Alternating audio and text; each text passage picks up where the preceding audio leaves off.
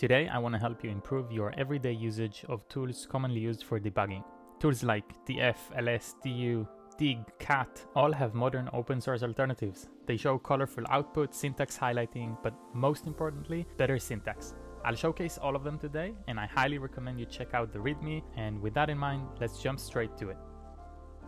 FD is a simple, fast, and user-friendly alternative to find. It's incredibly straightforward, speedy, and user-friendly alternative to the standard find command found in many operating systems. It offers a comprehensive suite of features which can make it a great choice for anyone looking for an easy and convenient way to search for files and directories. You can see that I automatically get a color-coded result of anything that I can search for. I can search for directories, files. I can explicitly set the type of result that I'm looking for, much like the original find.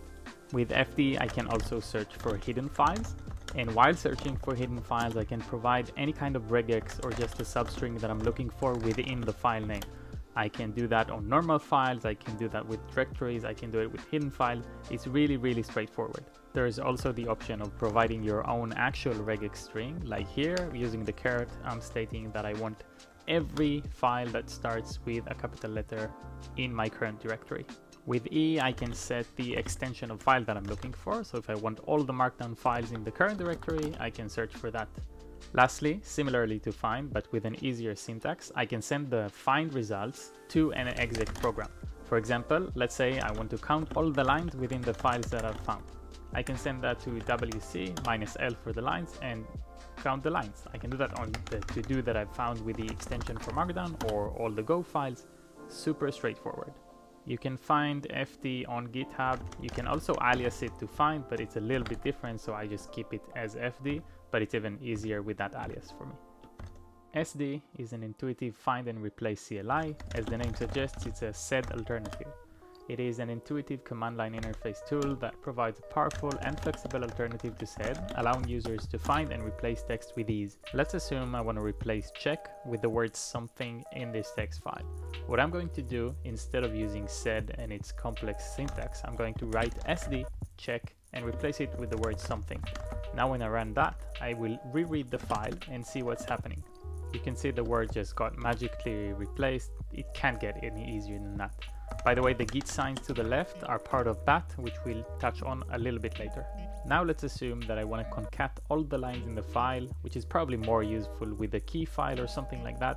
But let's just, for the sake of example, see how I can concat everything together. I run SD and I add the break line and replace that with a comma. I run that on the file and let's reread it to see everything collapsed into one long line. Like all other tools, SD can be found on GitHub. It can be either used as a drop-in replacement for sed or just used as is. Exa is a modern replacement for the traditional CLI ls, offering a host of additional features to make navigating your file system easier, more efficient, and equally as important, colorful.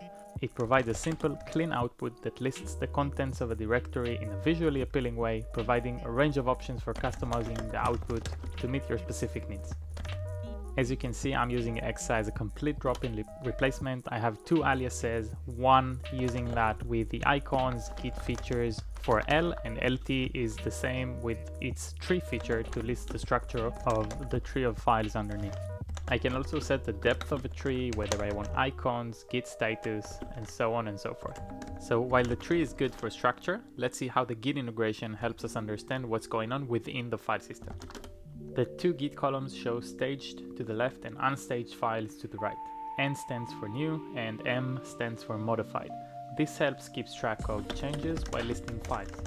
If we try to find the new file that I just added, we can see that's a new file that's unstaged yet. If I git add the new file and list the files again, I can see that the new is now listed on the left side because that's now part of the git system. With Exa, I can also modify the results with flags. So I can remove the permissions, for example, from the results. I can remove the user. I can run -s for explicitly saying I want to see the file size. There are a ton of more features with a surprisingly good documentation on their website. Go check it out. Dust is an improved and more intuitive version of the popular du command in Rust. It provides a clear overview of the size of a given folder and the contents, enabling users to quickly identify what files or directories are taking up most space. It presents everything in a nice visual graph that you can sort to your liking. You can query a single directory to see its structure, or query multiple directories in one command to see all of them in a single tree. There's also an option to set the depth in which you want to run the command, or set a target to ignore, like the .git for example. The -z flag allows you to set a certain size from which you want to see the results. There is also the option of reversing the result, and many other features, all of which you can find either in the help or the README of the project on GitHub. Dog is a command line DNS client. It's a DNS client much like Dig, but has a colorful output. It understands normal CLI argument syntax, supports the DNS over TLS and DNS over HTTPS protocols, and it can emit JSON. You can see the difference between Dig and Dog just by the colorful output and readability of the result. Installation is easy as brew install Dog. Once the tool is installed, you can view all the options it has to offer. Like many other tools in the video, other than the colorful output, the thing about these tools is their easy syntax and the straightforward manner in which you can just shoot dog and the domain, or dog a cname and the domain, so it's easy to decide what you want to see and how you want to run it, easy to remember commands, and easy to run whatever type of output. For example, here I'm running it through a different DNS server. Instead of querying Google as a DNS location, I'm using Cloudflare. The order of argument doesn't actually matter. You can reverse it or just change it, put the domain wherever you want to see it. For example, here I'm just querying all type of available DNS entries, but the domain is the second argument. And the list is colorful, easy to read, and exactly what you want. Xage is a drop-in replacement to CURL. It's a friendly and fast tool for sending HTTP requests. It's perfect for quickly and easily making requests to any web server. The response is colorful as with all other tools, but the amazing feature of Xage is its ability to provide the most straightforward syntax you can think of. Xage is actually alias to HTTP on my local host for simplicity. The default mode is just getting a response, so if I just type Xage in the domain, I can get a colorful response. I can see all the headers that were returned from the server and the JSON encoded string of the result. Providing parameters is as easy as assigning a value to a key. Using the equal sign would mean this is a string. Using colon and equal would mean this is an integer. The offline flag here is used for a dry run request. You can use double equal sign to set JSON parameters.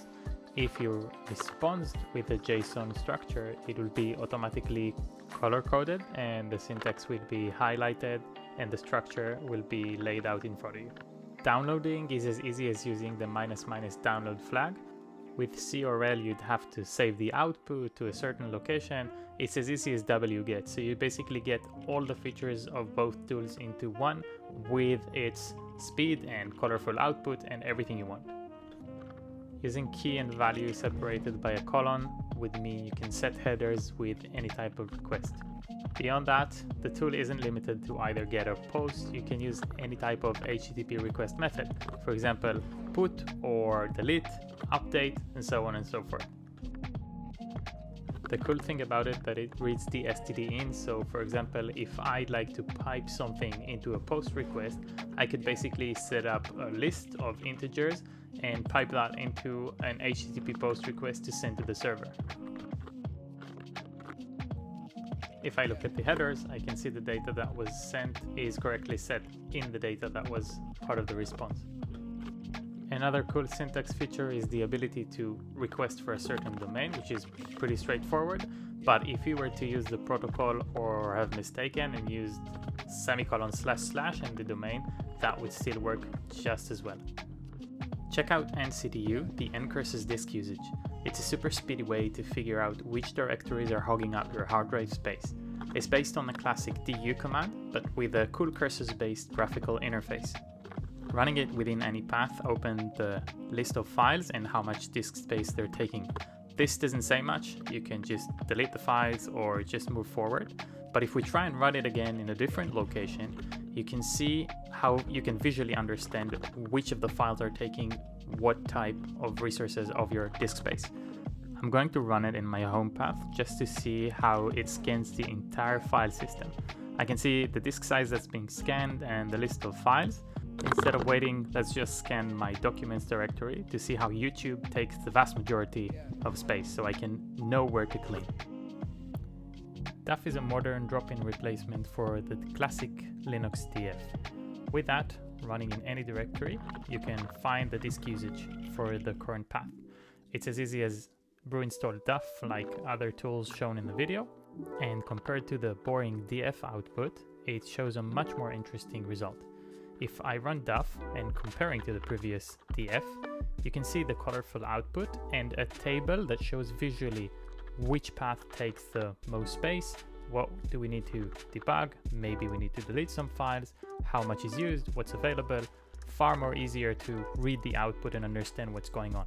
Beyond disk space and utilization, you can see the file system name, where it's mounted, the actual type of the file system that's in use. If you're working with storage daily or debugging something that has to do with your file system, that's super easy to understand.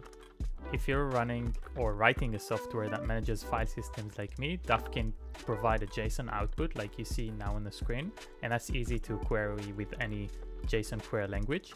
In this occasion, I'm piping that to JQP, which I've shown in previous videos, and JQP gives you an interactive shell to understand your JSON structure, query that using JQ query language, and you can visually see the results on the right pane.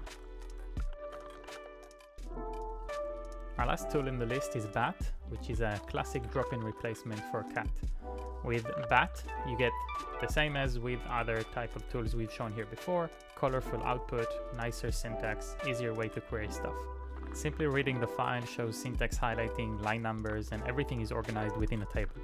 But if we do the same and add the -A flag, we can see the show all option, which shows all the non-printable characters.